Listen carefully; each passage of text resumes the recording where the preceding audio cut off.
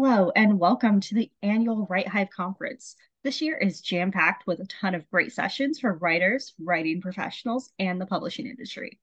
Write Hive is a nonprofit serving the writing community with resources, events, programming, connections, and more. The 2023 conference brings you this session, How to Subvert Tropes.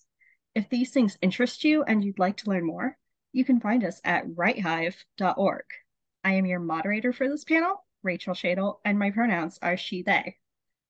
And right now, I'd like to turn it over to the panelists to introduce themselves. I'll go ahead and start with you, Tatiana. Hello, my name is Tatiana. I debuted last year, 2022, with my debut series, and this is my book over here, Bones to the Wind, and it's completed duology. I write about diverse characters slaying dragons, and lots of action and lots of character development, and subverting tropes.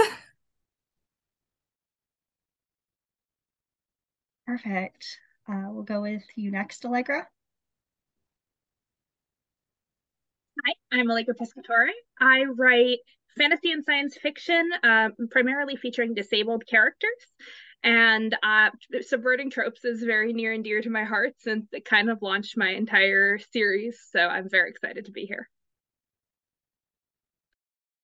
Awesome. Welcome, Allegra and Tatiana. Linsey, do you want to go next? Sure. Hi, I'm Linsey Miller. I am an author of queer young adult series such as Mask of Shadows and What We Devour, and most recently the Prince's young adult series about the original Disney movies from the Prince's point of view, and Sleeping Beauty is up next. Wonderful. We'll go ahead and go with you, CH. Hello, welcome. My name is CH Han, but I go by Cindy, so anybody's welcome to refer to me as Cindy. I use the pronouns she and her, and I'm probably going to be a little different here because I write mostly short fiction. I don't stick to one genre, so I've written and published fiction in science fiction, fantasy, crime. The cover that you see here is from a magazine called Pulp House, and it's been around for a while, and then it went away for a while, and then came back recently. It's edited by Dean Wesley Smith, and the story that I have in that one is a little bit contemporary fiction, a little bit sci-fi, but not really. It's a little bit hard to describe. So yeah, really happy to be here. Thank you for having me. So happy to have you and Linsey both. All right, Jill, you're last. Let's do this.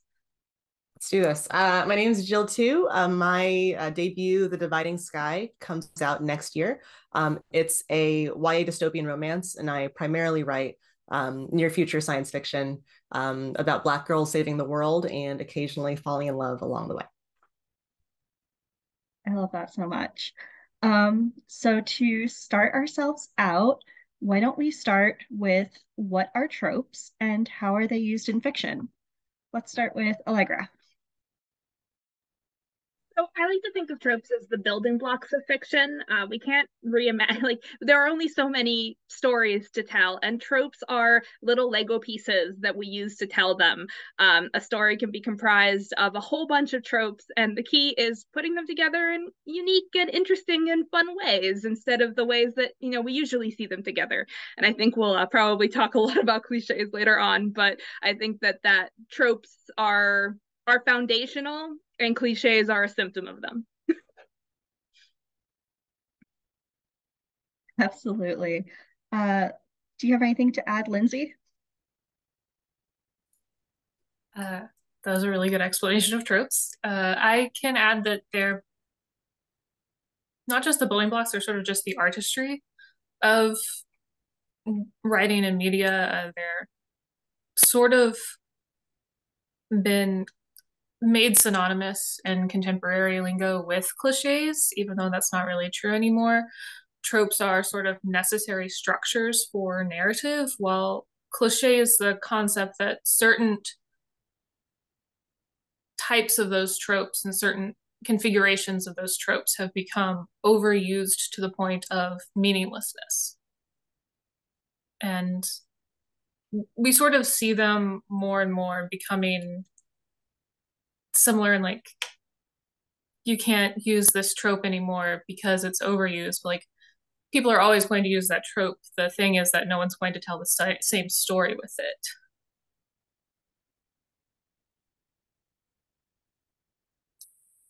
Absolutely. Jill, you're smiling, so I'm going to pick on you. Do you have anything else to add? Uh-oh. I think all that was great. I think the only thing that I might tack on is I feel like tropes are a really good way to establish trust with a reader, that their expectations are going to be met within a story. I think certain genres have conventions that have become tropes. And so if you're reading a mystery or a thriller or a horror or a romance, and you start to see some of those tropes that pop up in those genres, especially, it can make you as a reader feel like you're in the hands of a capable storyteller. Yeah. Also, I think especially since, I mean, you write near future science fiction and others of us write fantasy, and even in contemporary, they sort of set the expectations, which allow readers to suspend disbelief in whatever the setup is of the story, which is exceptionally useful for certain stories and very necessary. And there's signposts to readers to find books that they're going to like. Some readers love certain tropes, and when they know that they're in there, they know that they're probably going to like the story. Yep. Exactly. And I really want to get your feedback as well, Tatiana, on this. Well, I love the metaphor that Allegra brought up in regards to Lego pieces, because I also think of tropes in patterns, as in tropes are typically repetitive patterns that we see in narratives that in time become story convention. So sometimes tropes didn't start out as tropes, but once you start seeing them a lot, especially in a specific genre, which can define a subgenre, that's when they become tropes. Beautiful. And then last but not least, CH, do you have any additions to what are tropes and how they're used in fiction? Yeah, so I think we've all touched upon the same idea that Allegra started, which is their building blocks. I call them formulas. We're all used to certain formulas with certain genres, as folks have mentioned. And certain genres expect those formulas to be executed to the T. I mean, that's, for example, romance readers, they need a happily ever after. You break that trope and you are not writing romance. You're basically outside of that genre by that point. How they're used in fiction, I mentioned romance, it's like, when you start a romance story, you're going to get to that happily ever after. It sets expectations, as someone mentioned. I'm sorry, I forgot who. But also in this day and age, you think about how we find new stories, not just books, but media that we're consuming. Think about Netflix and the way it tags an algorithm and builds an algorithm around, oh, you like dark comedy. Well, I think you're gonna like, these next 10 movies or series or whatever. Those algorithms are built on tropes. Someone way back when they started building the algorithms in the database, started categorizing those movies and those stories by certain tropes that they expect in those movies. And so I think more than ever, tropes are important to us in fiction, because as much as we hate to be defined by something that's formulaic, it is also how people are going to discover our writing these days. Absolutely. And that really does make me think a little bit about the tagging system on Archive of Our Own. And you have, your found family and your enemies to lovers. And that's exactly how you find, your favorite fiction is through these tags and tropes. So what's the difference between a trope and a cliche? Like, how is the latter more problematic? Do you want to take this one away, Tatiana? Honestly, I think that the difference between a trope and a cliche can differ from reader to reader. So I can only kind of speak for myself and what I think a cliche is.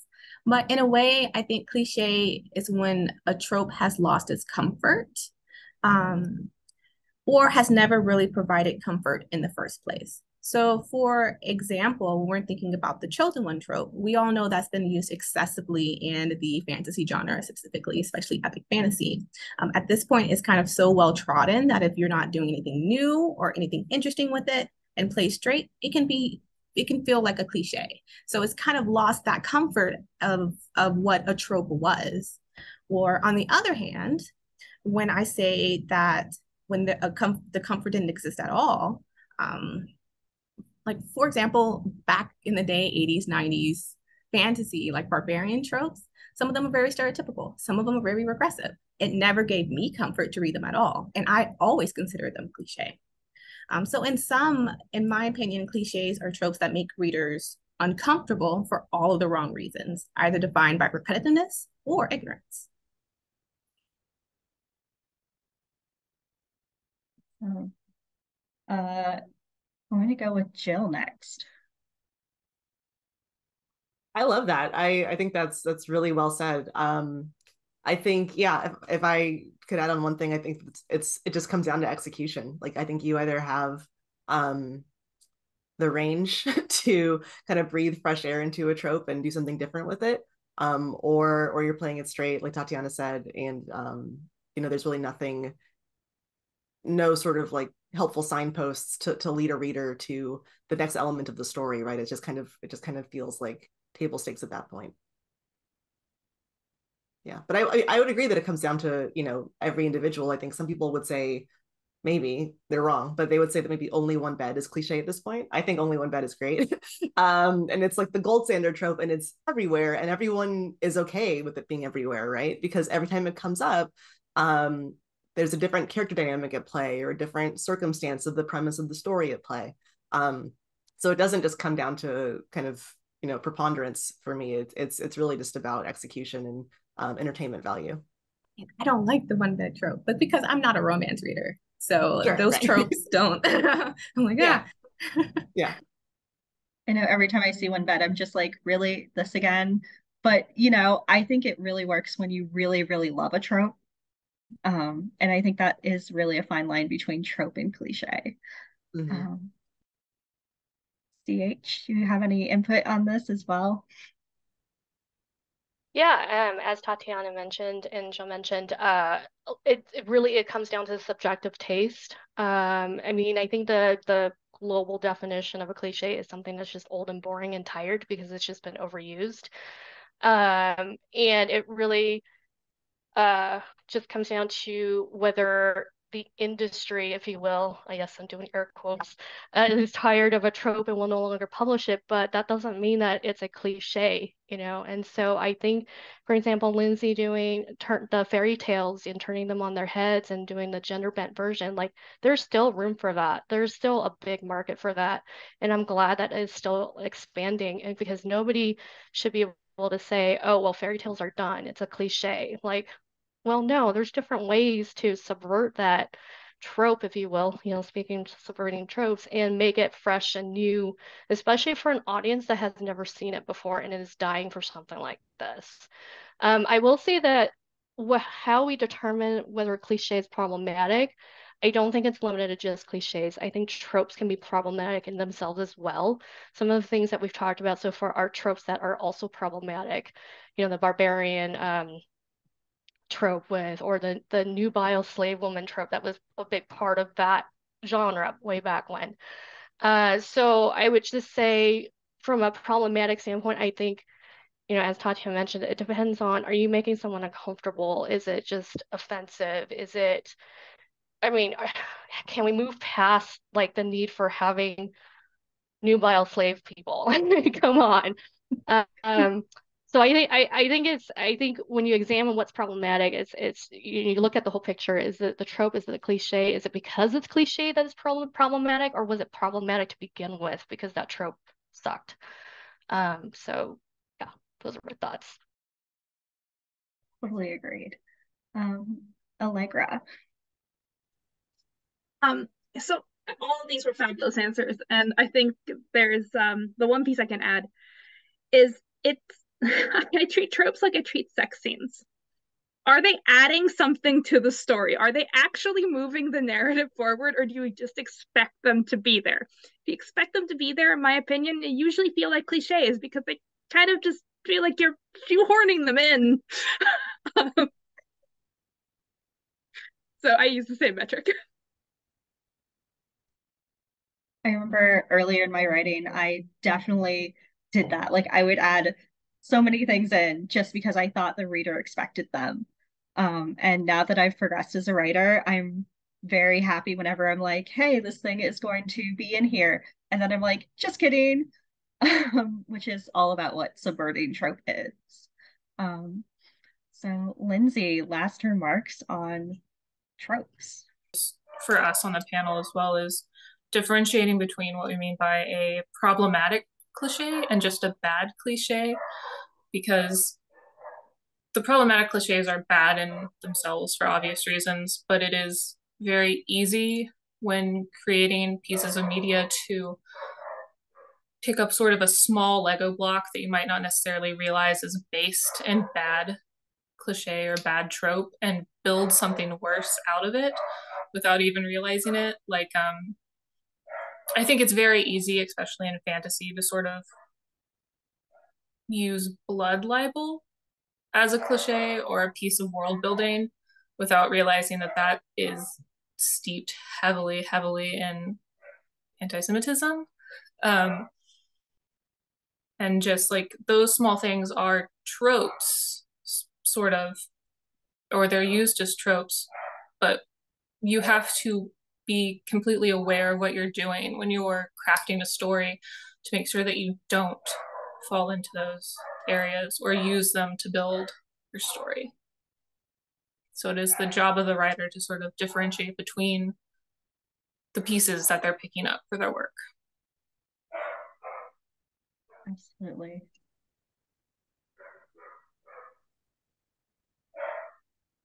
And then what does it mean to subvert a trope? And what's the purpose of doing this? I know we touched a bit on it, or we've touched on it a little bit earlier as well. Do you want to take this one away, CH? Yeah, so subverting a trope, I mean, you're basically setting up a trope and setting up expectations, as we mentioned when we first started this panel, for a reader, and then you're whipping the rug out from under them, if that makes sense. So you're surprising them, you're twisting the trope around so that it is something they did not expect and they didn't see it coming. Sometimes it's really subtle. Sometimes it's pretty obvious. It's in your face. And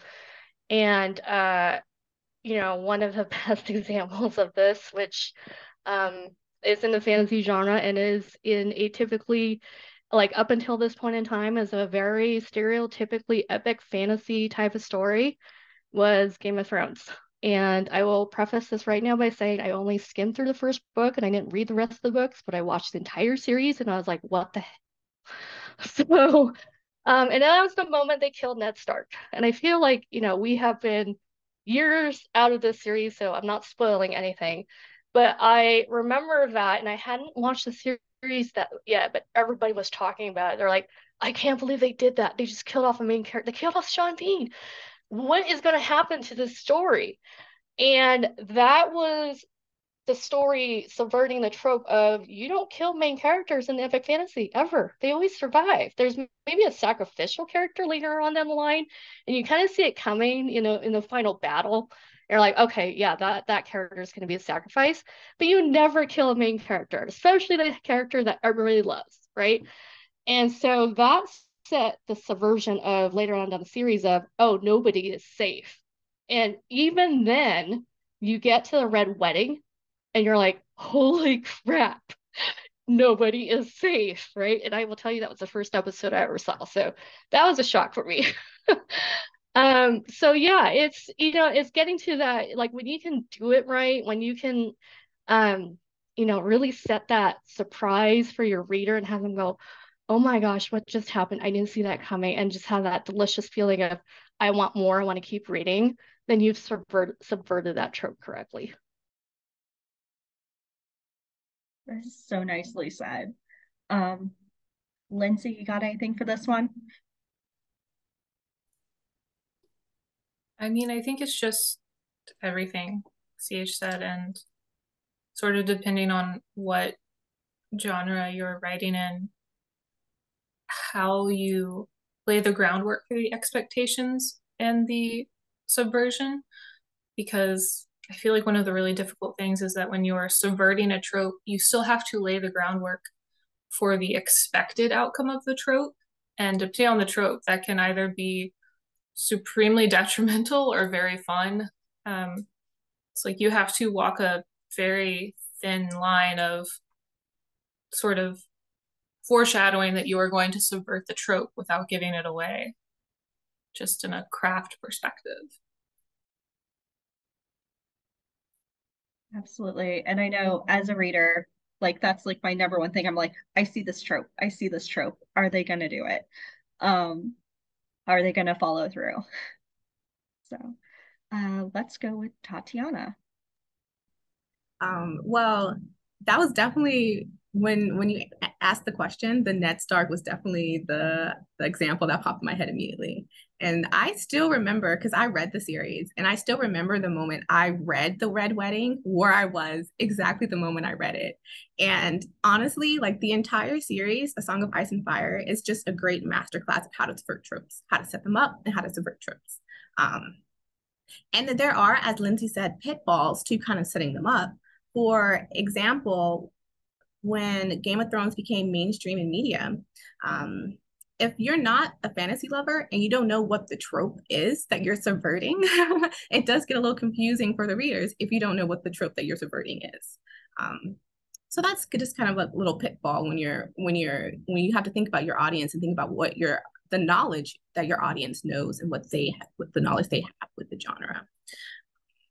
But I do kind of think of cliches and subversions on opposite ends of the spectrum. So for example, cliches make readers uncomfortable for all the wrong reasons, whereas tropes make readers uncomfortable for all of the right reasons. Like we want to surprise them, we want to shock them, we want to just upend their expectations. And it's fun for me, the writer. That sounds like so much fun. Jill. Yeah, I agree with everything that's been said. I feel like, to Tatiana's point, like knowing your genre so well that you can subvert a trope is almost like it's like a love letter, like to like the readers of that genre and the readers of those books to say, I know you're expecting this archetype of a character or this kind of plot point. Here's a wink and a nod, acknowledging that, and also something new that I hope you also enjoy. I think it's like a really special sort of like silent dialogue between a writer and a reader. And then I do want to say, just piggybacking off of Linsey's point and the previous question, I totally agree that a huge reason to subvert a trope is anytime you are dealing with a trope that's harmful based on your characters' identities. You have an obligation to strongly kind of question and investigate and interrogate that trope, and to subvert it to make a statement, right? I think a lot of times tropes are a sign of the times that they were kind of like created in or baked in, and by subverting them, you can say something new about kind of where we are in the art form, and even bring awareness to the issue, because are these tropes really patterns of a common human experience, or are they product of what voices have been dominant in the industry? Yeah, I think also you have to ask yourself if you should even be using the trope and subverting it, or if you should just be not utilizing it at all and letting it die. Because I think we sometimes have like wonderful ideas about all the good that we can do with a subverted trope, but when you're laying the groundwork for that expectation, what harm is it still doing, even though if you're going to subvert it in the end? Yeah. Absolutely. All on you, Allegra.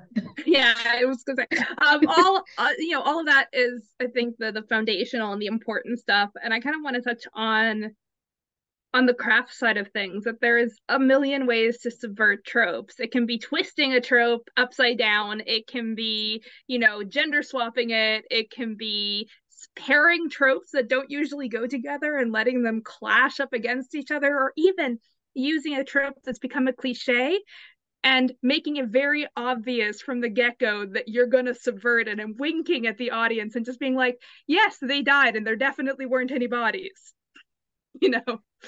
At this point, we all know that those people are alive, even though the characters obviously don't. It's like powerful because you can deal with a lot of really important topics. And it's also playful in this way where you can stretch as an author and let yourself live in this liminal space between what the reader expects and what they don't. And they never know quite which side you're going to lean into. Yes, I definitely had a lot of that reading These Violent Delights by Chloe Gong.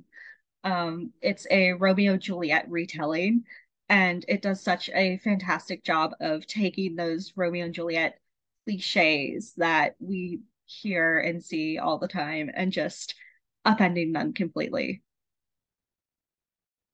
All right.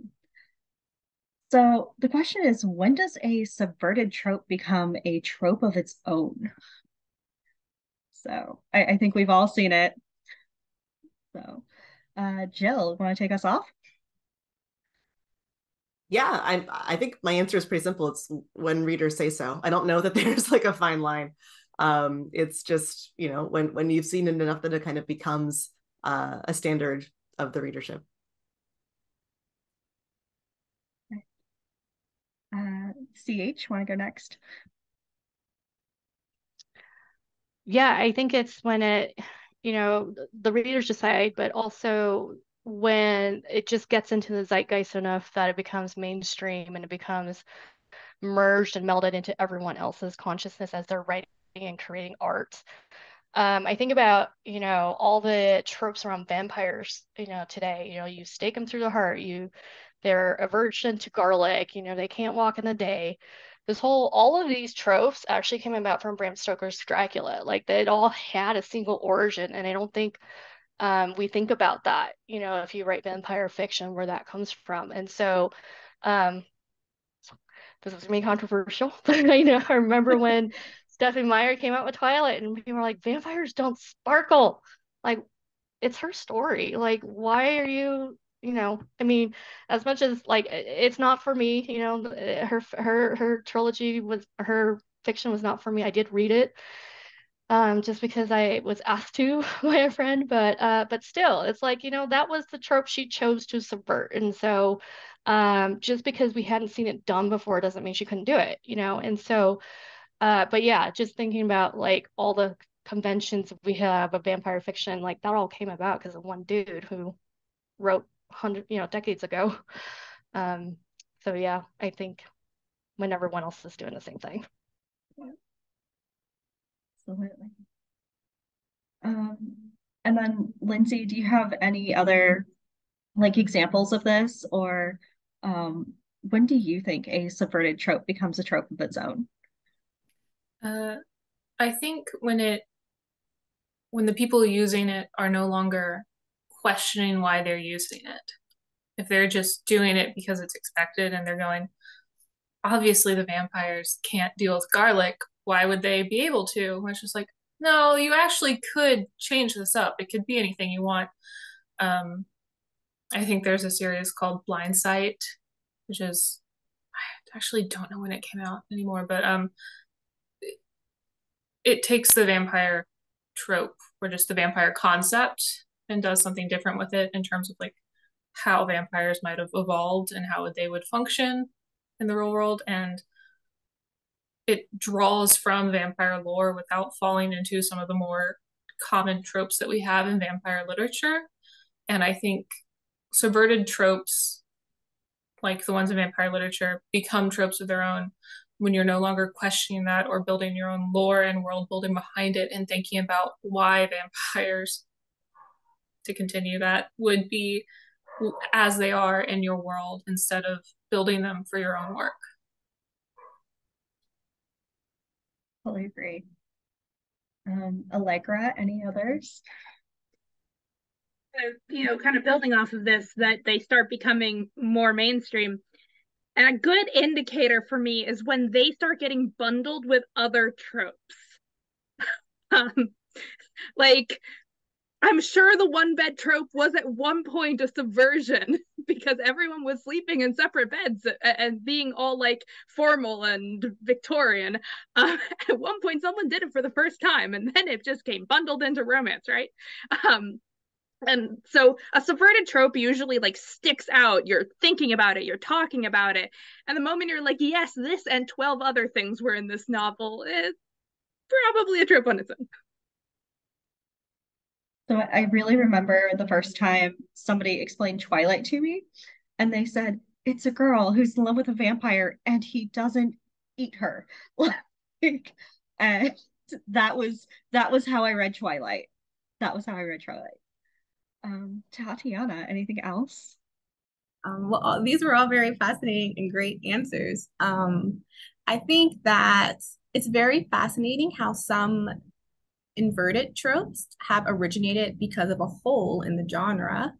So, for example, epic fantasy, there's the hero trope, but now there's the anti-hero trope, and how they go on to define their own subgenre. For example, cozy fantasy is now defined by low stakes, which is completely opposite from epic fantasy. So it's very interesting how sometimes these subverted tropes become tropes and define subgenres of their own. I have to add on to that. The entire time I've just been thinking about the Mary Sue and the anti-Sue.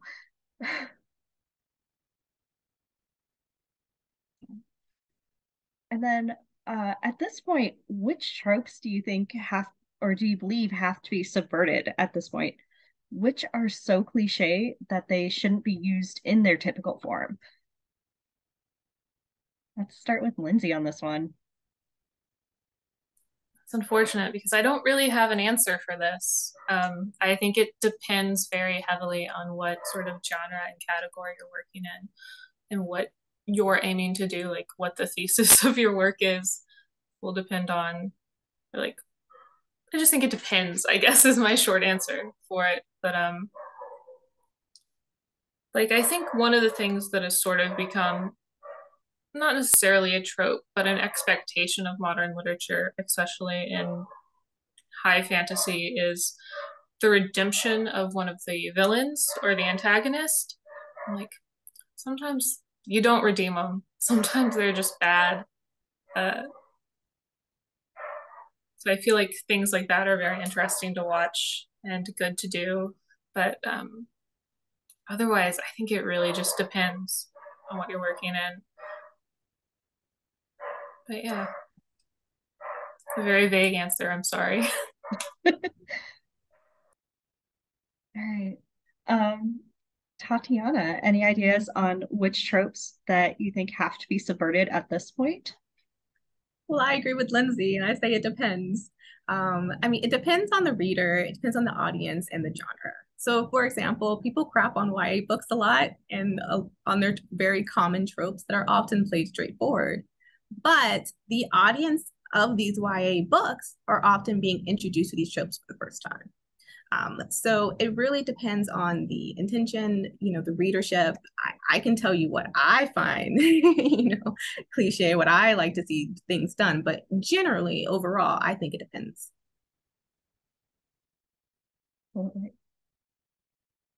Allegra?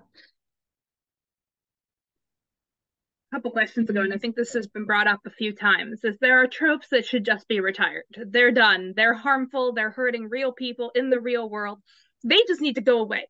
Then there are all these tropes that are in gray areas, where if they're not subverted, they're harmful and awful and bad. And if they are subverted, they're suddenly talking about how that thing was harmful and awful and bad, and now we're having a discussion about it, and now we're moving forward and we're doing something interesting.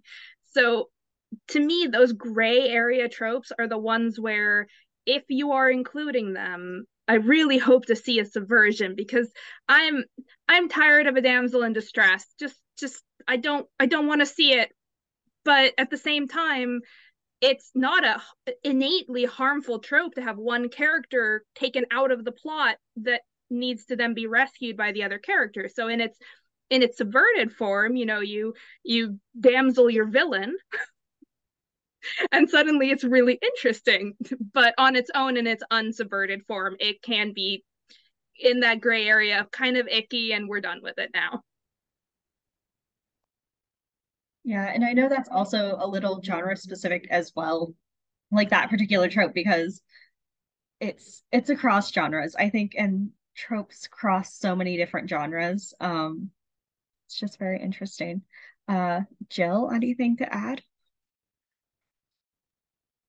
Yeah, I was thinking because I was like, are there any that I could like pinpoint? I feel like maybe I'm like an eternal optimist, or just like I believe like so many of these can be like recycled, right? Like not all of them, absolutely, but like there's some that just kind of reflect the way don't reflect the way that we behave as a society anymore. I think of like the old like 1940s, 1950s movies where it's like slap, slap, kiss, right?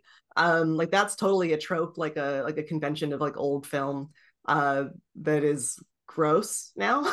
But it doesn't mean that that dynamic underlying that of like, I hate you, no, actually I've been in love with you this entire time, isn't actually very interesting. So I do feel like there's nuance there, of kind of re-examining some of those old tropes, just updating them with things with behavior that's more appropriate. Absolutely. CH, anything on this one? So I have a personal pet peeve, and that is when fridging occurs. And I see it like once when I learned of it. And so what fridging is, for if you haven't heard of it yet, it's when you kill a woman to motivate a male character to move the plot forward. And it stemmed from a comic, an issue of the comic Green Lantern back in like the 50s, I want to say, where they killed the Green Lantern's girlfriend, stuffed her in the fridge, left her there for the Green Lantern to find when he returned home. And that like motivates him to, act out the rest of the story. And it's just dumb. And I don't feel like there's a good way to subvert this trope because, okay, I'm going to kill the man. I'm going to kill the child. I'm going to kill the pet. John Wick, I refuse to see that series because I got started with it. And my husband walked in the room, saw what I was seeing, and said, "Oh, they killed a dog and it's on the screen." I'm like, nope, they changed the channel because I refuse to watch that sort of thing on screen. And that has spawned how many movies now? 4 John Wick movies. And so I don't know that there's a good way to subvert this trope. And I understand why people do it because it's like they're trying to propel the protagonist, because we've all been taught the protagonist has to be proactive. They have to have a reason to move forward, get out of their sense of inertia. And I'm just like, there's got to be other ways to do this because this feels really lazy and just old to me. That said, you know, I don't know. I just cannot think of an example where this is done well right now. And if somebody has one, then that's great. I would love to see it, but I feel like that needs to just die a horrible death. I would have said the same thing about zombies. However, I finally saw The Last of Us. 5 minutes into the series of episode 1, mind you, I was horrified. I was terrified of what was going to happen. I was like, this is crazy. This is nuts. This is insane. I want more. And I never thought I would say that about a zombie series, but they're not zombies. Technically, they're infected. It's a post-apocalyptic world, and it's not my favorite trope. It's not my favorite setting. I was like, I love Pedro Pascal. I love Bella Ramsey. I'm like, these are great actors. Not for me. And then for some reason, we just decided to sit down and watch it one day, and I was like, holy crap, this is new. Like to me, the way they explain the apocalypse that happens. And I think the reason why it was so terrifying and intriguing to me is that it was plausible. And so that hooked me. And so, other tropes, I would say, I don't know that, like everyone else, it's subjective. I don't know that I could say, it needs to go away. So that was another example, one where I was like, well, it's not zombies, but I really enjoyed this last one. Yes. That kind of reminds me of, oh, go ahead. Oh no, sorry. I was just going to add on, it just kind of reminds me of the idea that in the industry, we see a lot of the same tropes written by the same sort of people over and over and over again. And so that can make the trope feel old. And then maybe a person gets a chance to explore the space of that trope in a different way that they might not have gotten. And that makes it feel new just because, like, we've seen the dystopian played out in young adult a lot over the years, but like, it's not that the trope is bad and that it's always going to feel old. It's that we were stuck writing the same sort of narrative about the same sort of people over and over again. And like something jumping in on that point, going back to the fridging trope, that I agree, it's horrible. But even tropes like that sometimes can have life and and be scrubbed clean of their ick when they're moved into a completely new genre. For example, a superhero story where a character gets fridged and the fridge is literally a portal to the super spy lair, and everyone has to disappear. Like, they're almost every trope, if you like suddenly put it in humor where it's always been serious, or switch it up and pair it with something absolutely ludicrous, can sometimes save even the worst, even the most problematic of tropes that aren't, the ism tropes. We don't like those. Those just die in a fire. I would love to see it. I really would. But to do it effectively, like, the writer needs to know the history of the trope, how the trope has functioned, in order to subvert that trope well enough.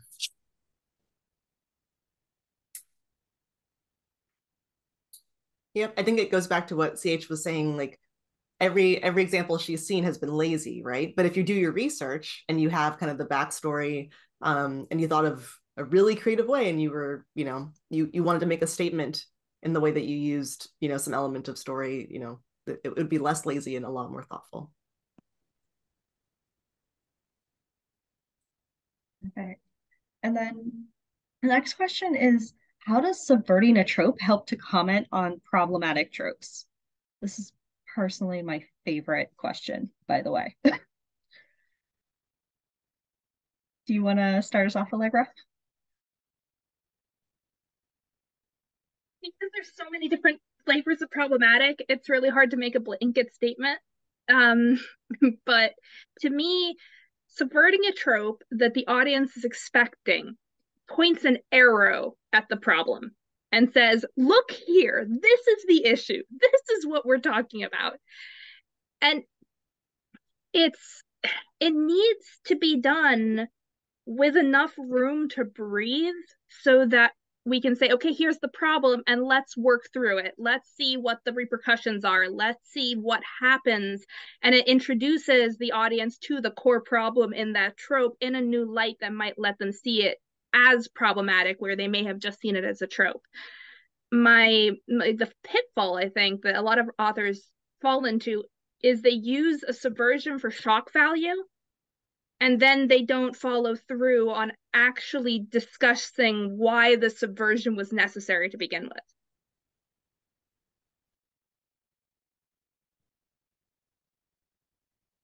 Totally agree. Totally agree.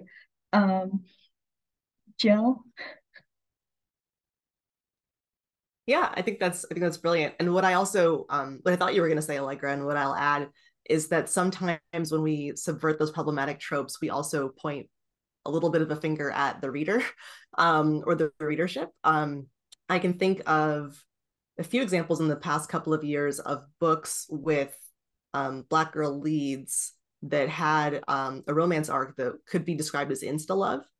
And there was a lot of uproar from various parts of the reader community about, like, oh, it's like insta-love, like, and I think, and insta-love in particular, I think, it's not everyone's favorite. But it seemed kind of disproportionate in this case. And in one case, one of the authors, Tracy Dion, came out and said, I find it interesting that this is, this kind of this criticism is happening. And I, when she was thinking about creating a romance arc with this character, I think in a lot of ways she said that she was intentional about choosing insta-love because she wanted it to be seen and witnessed that a Black girl could be loved without questioning or debate. There's no, oh, how do I feel about this girl? I'm not really sure if I'm interested in her. It was like, no, like, she's Black, and white girls get insta-love all the time, so why not?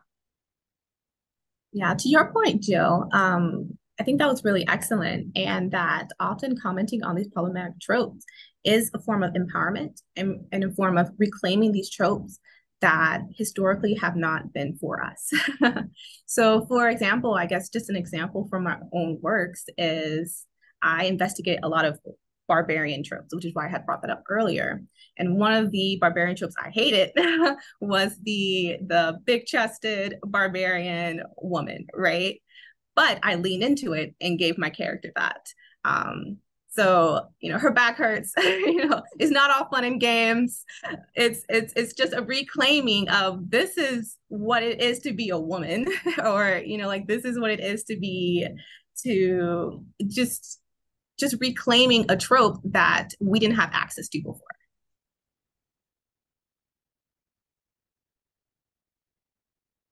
I love that so much. CH, do you have anything on how subverting tropes helps to comment on problematic tropes?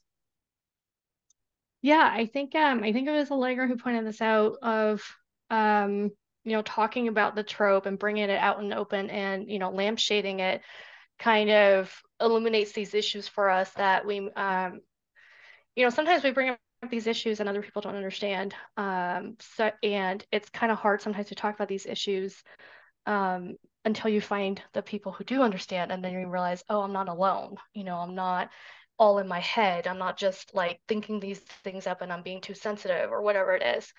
And one of the examples that I thought of was the movie, and I know this is a movie, not a book, but the movie Knives Out. Now, I loved this movie. It is traditional mystery at its finest. There are so many mystery tropes being played out here, but at the same time, it twists and subverts a key trope, and that is who did it and why did you suspect or did not suspect who the true murderer was. And it comments on our perceptions of society, of class, of privilege, of skin color, of where we are in our job roles, in a way that, to be frank, some of my friends who are from that background or similar to that background, they didn't love this movie as much as I did. And I think it's because they didn't see it as clearly as someone who has been in that position of being invisible, of being underestimated.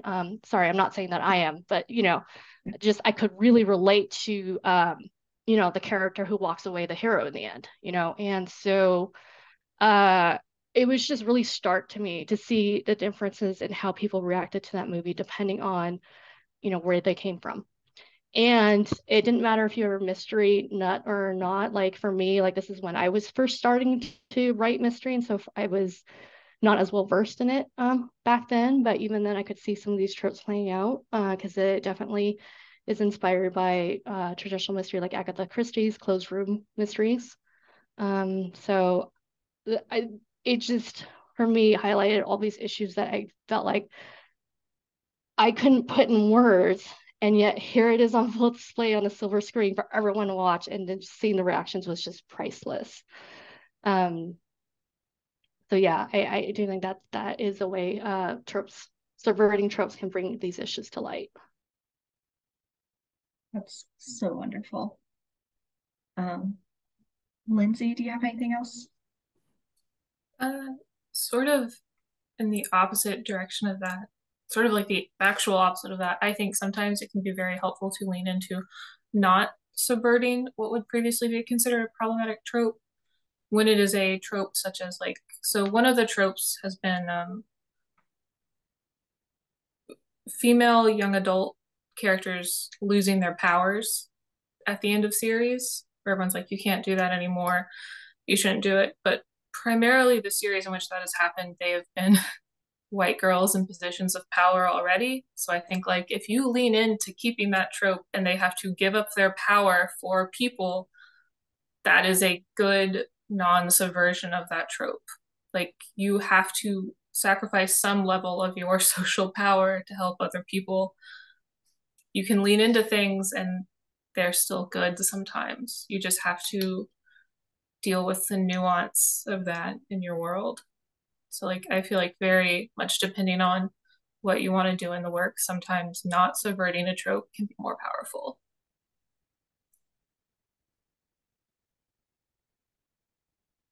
Absolutely. And Tatiana, did you have anything else to add to this as well? No, I don't think I have anything else. Okay. Perfect. So what are the different types of trope subversion? There's averted, inverted, lampshade, that sort of thing. What are some of these other different types, and how are they just different from each other? Jill, want to take this one away? I honestly had to look some of these up. I was like, what are these? What is this? So yeah, I don't know. I will say that like one of my favorites is To Lampshade. I think that's like one of the funnest ones to read too, when it's done well. But I don't think I'm enough of an expert to necessarily define the different like flavors of subversion. I just kind of know it when I see it. Yeah, I also look them up. I think most of them are just on TV tropes, or like averted and inverted and lampshaded are the ones I think that maybe didn't start there, or like, but I also agree. I think lampshaded is the most fun. It's basically when you acknowledge that you're doing a cliche and you just lean into it and you go, it's here, we know, now no one look at it. Yeah. But I think or look inverted, at it for a whole, oh, sorry, or look at it for a whole novel. Sorry. yeah. Please look at this one trope, look at nothing else, pay attention to zero things other than this. But yeah, I think inverted is something we've already spoken on. It's sort of like subverting, but it's just where you invert it. Yeah, and then averting obviously is just avoiding the trope whatsoever. Like it's like, hey, I could set this up, but you can see that I'm not. So moving on. So, and then I think my favorite personally is zigzagged. Like I could read a book like The Last Tale of the Flower Bride, and the entire time, I could call something on page 60 and I didn't know until the end of the book, did they follow through on that trope or not? It's just like maybe they did, maybe they didn't, and it keeps setting it up and acknowledging it that maybe it is, maybe it's not. Allegra. Terms are again, I also like I knew some of them, I didn't know all of them going in. And I've always felt like it's subverting tropes is kind of like working in clay. Like there's boxes and ways you can shape it that are supposed to be, but sometimes you just have to kind of like splat something on, see if it sticks. Oh, it didn't. You punch it back down, you build it up again. Oh, maybe this worked. Nah, not really. There's a playfulness to subverting tropes until you get it just right that I think is much more of a spectrum than strict, like, because sometimes it will be like an inversion but also a zigzag and or a subversion but we're also lampshading it really loudly.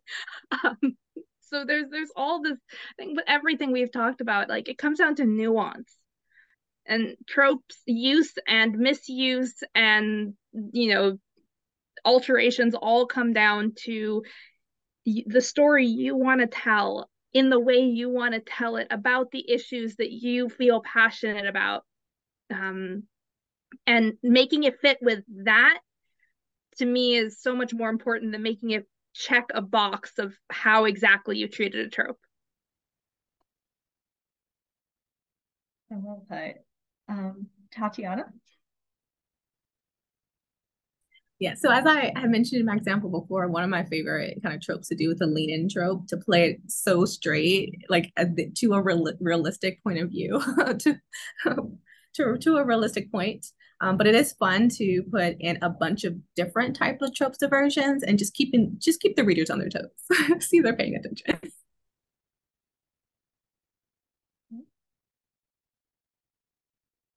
And then I'm really sorry, but I got confused and I can't remember who I haven't touched yet on this question.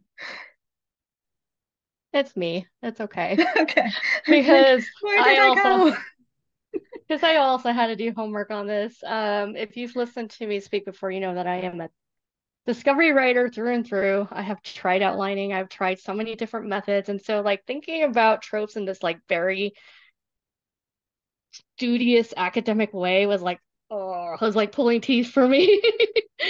So yes, go to tvtropes.org. As Linsey mentioned, there's an entire page on all of these tropes if you want to study them and see, how they work and operate and things like that. For me, I find myself sometimes in the trap of writing to a trope And then when I notice that, then I'll stop and think, okay, why am I doing this? Why is this character doing this? Is there something, am I doing this because this is just what I'm familiar with, or am I doing this because the character's wants, desires, motivations is driving toward that, you know? And so more often than not, I'm like stopping and analyzing backward to see, okay, what am I doing here, rather than sitting down and planning it out ahead of time.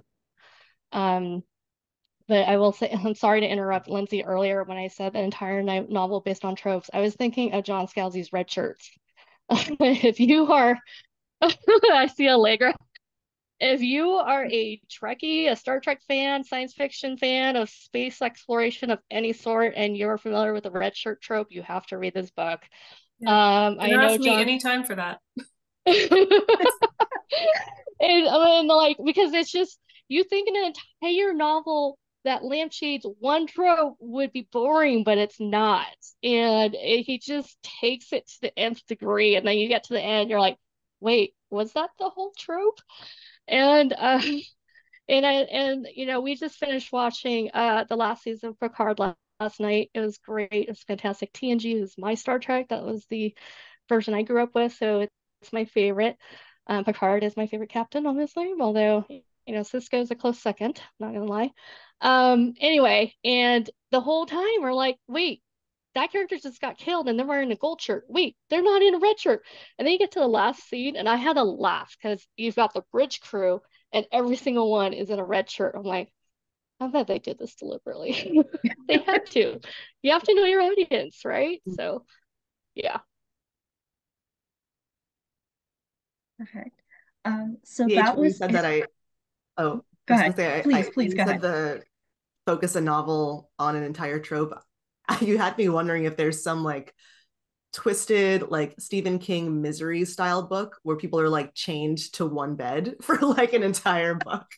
It's like, how horrible would that be? But there's I not, have been there's on about Archive to of be. Aaron enough. Yeah, I feel like agree. comedy is the peak.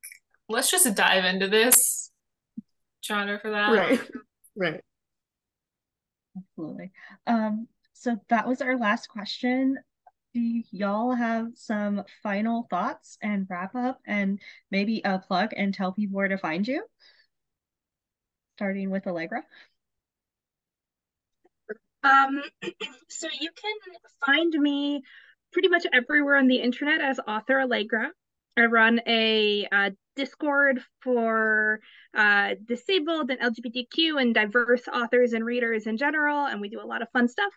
And if you like subverted tropes, you will probably like my book.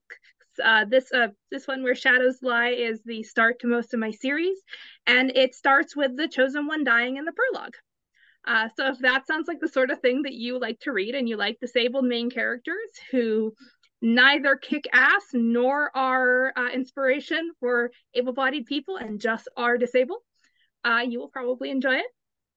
And it's been an absolute pleasure being here. This has been wonderful, and I cannot express how happy I am that we are discussing tropes and that this playfulness and also this like pointed commentary is becoming part of the accepted expression of fiction writing. Great. Linsey. Yeah, just to also add on to that, thank you so much for hosting this and the panel and having us all talk about this, because it was exceptionally fun and enjoyable. I guess I'm on the internet everywhere with my name. You just have to spell it correctly, because otherwise I'm a photographer who has a much more impressive portfolio than me. But you can find me on Twitter at Linsey Miller, where I mostly talk about fantasy novels and probably video games too much. Otherwise, I have Prince of Thorns and Nightmares, and then a story and an anthology coming out later this year.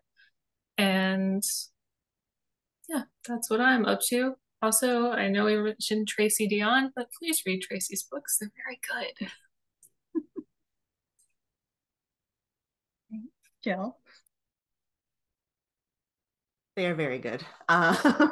So you can find me on Twitter and Instagram at J2Writes, TEW, writes like writing.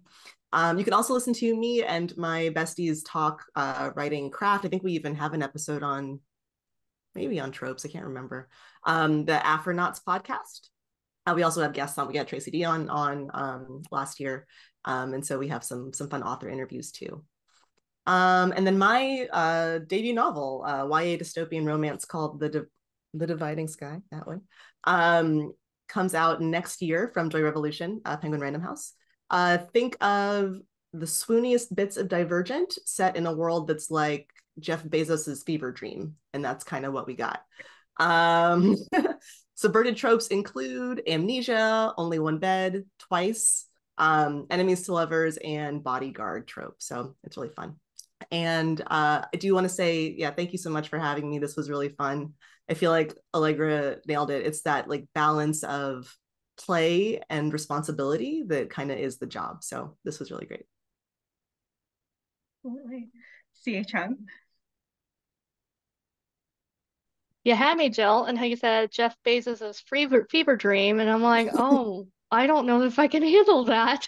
But anyway, yeah, so you can find me on my website, chhung.com.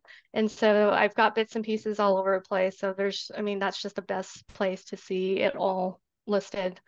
And my last story that came out, it's called Love the Way She Saw It. It's a twist on the Pygmalion Galatea story. So, which some people don't see coming, I think, but I'm not going to speak for it. I'll just let the writing stand for itself. But yeah, I am not like a super outgoing public figure. I keep very, very much to myself. So if you want to get a hold of me, please just ping me on the website, or you can ping me on Twitter at chhungwrites, which is WRITES, or Facebook, same handle. I might drop Twitter though. Twitter's a dumpster fire. I don't have a dumpster fire emoji, but I would, like right now, just blare it across the screen. I know, I don't know where to go besides Twitter, because everyone's migrating on, Mastodon or social, like all these different platforms. And it sucks because we had such a great writing community on Twitter. And anyway, I personally not to love derail this. Yes, sorry, continuing to derail just for a moment, because I personally love Pillow Fort. It's like Tumblr mixed with LiveJournal, because it has those LiveJournal group feature, if anyone remembers LiveJournal. So anyway, continuing on, Tatiana. Just to reiterate what everyone has said before, thank you very much to Right Hive, and thank you, Rachel, for moderating and giving us the space to have this public forum about tropes. As Jill said, tropes is a mix between playfulness and responsibility, and that is at the core of a lot of my writing. You can find me with a play on my name, Obey the Author, everywhere on the internet. My novel, Bones to the Wind, it's about a coming of age competition between two rival young women, and it deconstructs all sorts of tropes, but primarily coming of age tropes and coming of age narratives. The first book is Bones to the Wind. The second book is Dragging Your Bones, in a series called A Forging of Age. So if you're looking for subverted tropes, and check out my work. Yeah. Beautiful. And finally, I'm Rachel Shadle. You can find me at Archive of Our Own, Discord, or Twitter at Analassi. It's ANNALASSI. If you want more content, you can check out all the wonderful videos available on this YouTube channel. For now, if you're watching this live during the conference, please join us for the live Q&A over at the Right Hive Discord. Thank you for joining us today and for this panel.